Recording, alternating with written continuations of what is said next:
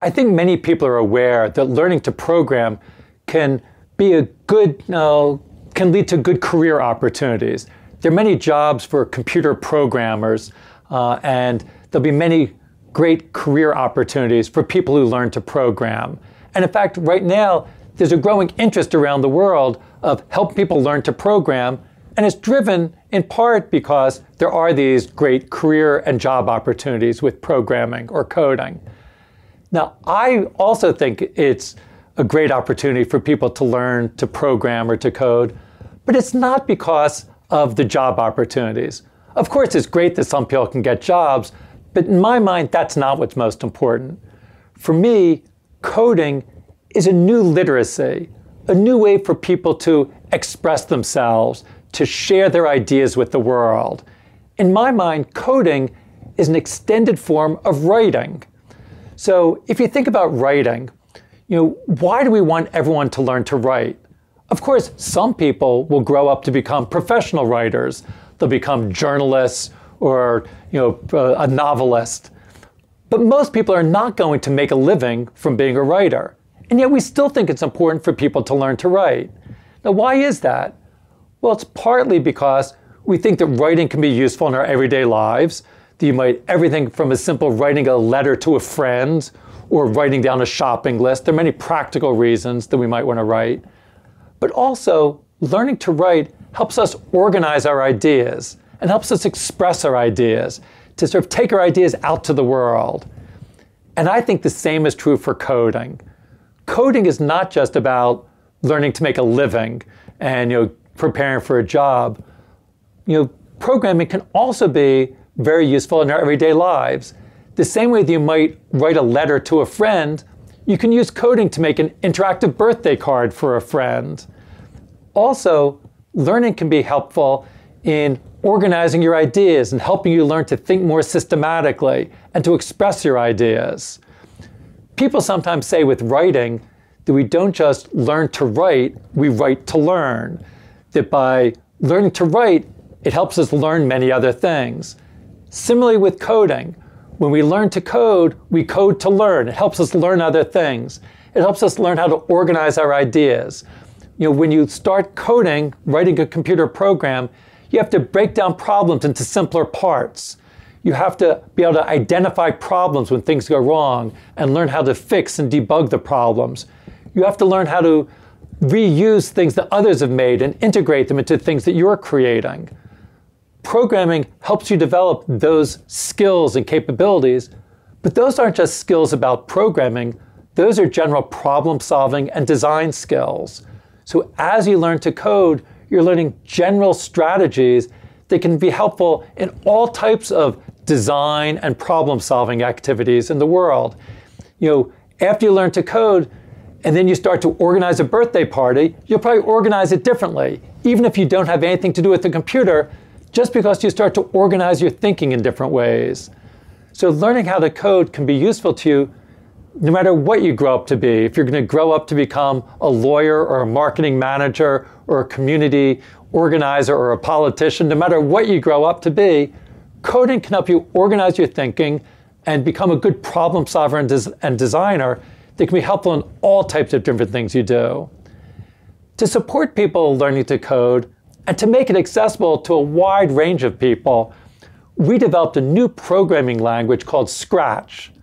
So Scratch is a language we developed to make it easier for people to create their own projects, create their own interactive stories and games and animations and simulations, and then share their creations with the world. When we designed Scratch, we want to make programming different than it has been in the past. People have always thought about programming in the past in a very narrow way, that's appropriate only for a narrow subsection of the population. It's often required lots of detailed knowledge of certain types of technological and mathematical ideas and learning all types of strange syntax of where do I put a square bracket or a semicolon. We made a graphical approach to programming where creating a computer program is more like building with Lego bricks. So on the computer screen, we have graphical blocks, and you snap these graphical blocks together to create your computer program. And you can experiment. The blocks will only fit together in ways that make sense. You don't have to worry about this strange punctuation. You just look at the shapes of the blocks and fit them together and see what happens. And if it doesn't work exactly as you want, snap them apart, put other things together. So the same as when you're building with Lego, you get new ideas as you build.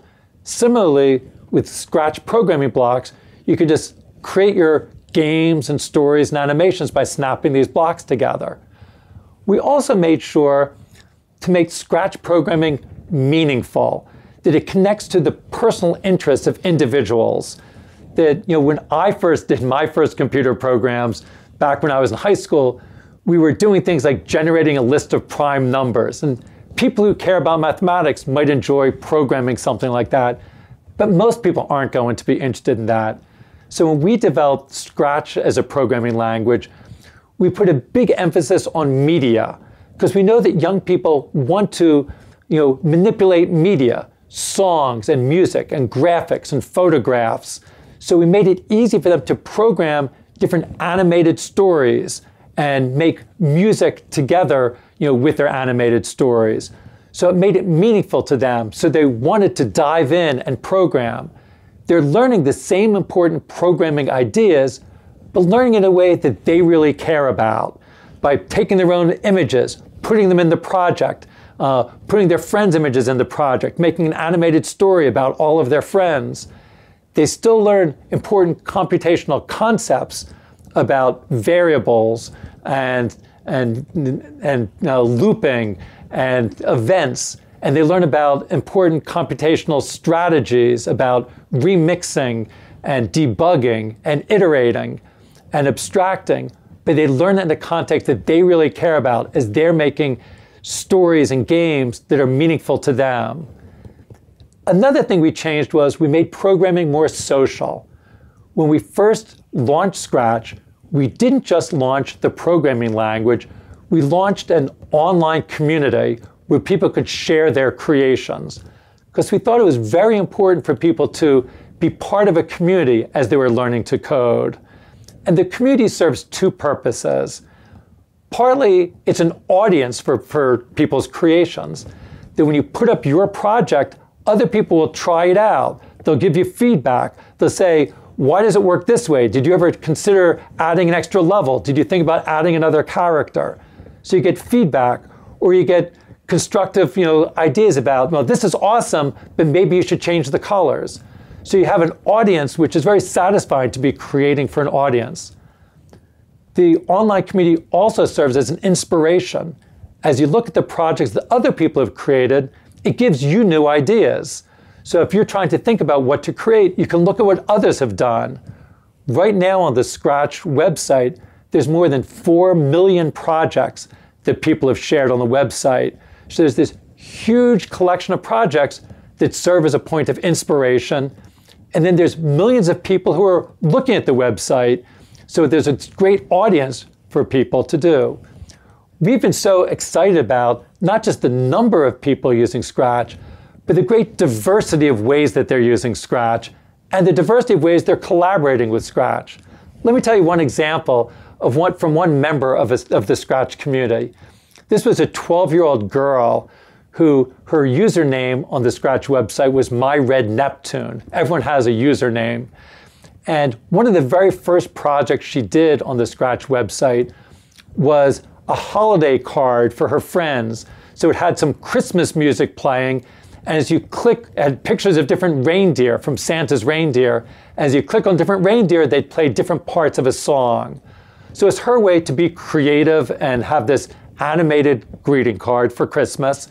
But then she put it on the website and sent the URL to her friends, so her friends could then see this Christmas card. So it's a great way for her to share with her friends. Now that was great, but what she did next is what really took us by surprise.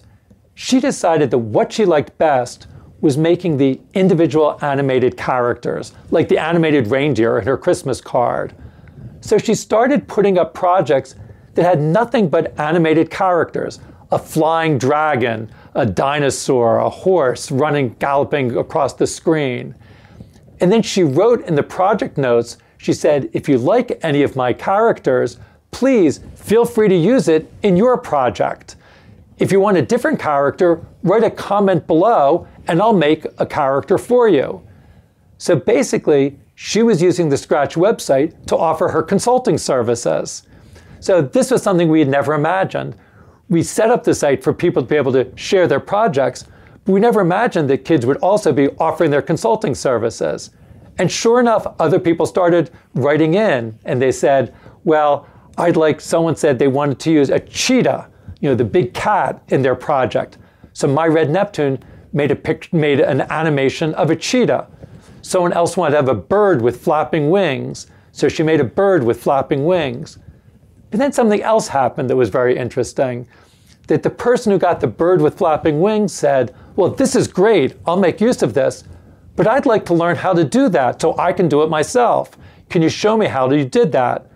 So My Red Neptune, again, using the same Scratch software, made an animated tutorial showing here's how to make a bird with flapping wings. So other people could then use it to see how to do the drawings of the bird, but also what code to use, what the scripts in Scratch would be like. So other people could just take her scripts and use it if they want to make a bird with flapping wings. Another project that My Red Neptune got involved with was a collaboration with 5 different young people in 3 different countries, and they were making an adventure game. She made the characters, someone else made the background scenery, someone else did the music, someone else did the gameplay. But together, they made this game, and they even made a website for a company that they started that they called Crank Inc., a company for showing off their games. So here, between the ages of 12 and 13, My Red Neptune was making her own animated, holiday cards. She was offering her consulting services. She was making tutorials. She was collaborating on projects with other kids around the world. In the process, she was certainly learning some important computational and mathematical ideas, but even more important, she was learning strategies for problem solving and design, how to make things, to debug things, how to collaborate with other people. I think those are the things that we're most interested in and why we want everyone to learn to code. We really think that as kids learn to code, they'll learn things that they can use in all parts of their lives. And similarly, we would think that schools could use it not just as a separate programming class, but as something that kids could use in all of their classes. The same ways that kids might learn to write in one class, but then they'll write up a science report, they'll write a social studies report. The same with coding. Once they learn to code, they can make an animated simulation for a science class. They can make an interactive quiz for a social studies class. So they can use their coding to express their ideas and to continue to learn in new ways. We designed Scratch especially for ages 8 to 16, but I think the same ideas apply for learners of all ages. I think the key to all learning, including learning to code, is building on people's interests and allowing them to exchange ideas with others. At different ages, people have different interests and work on different types of projects, but the underlying ideas are the same.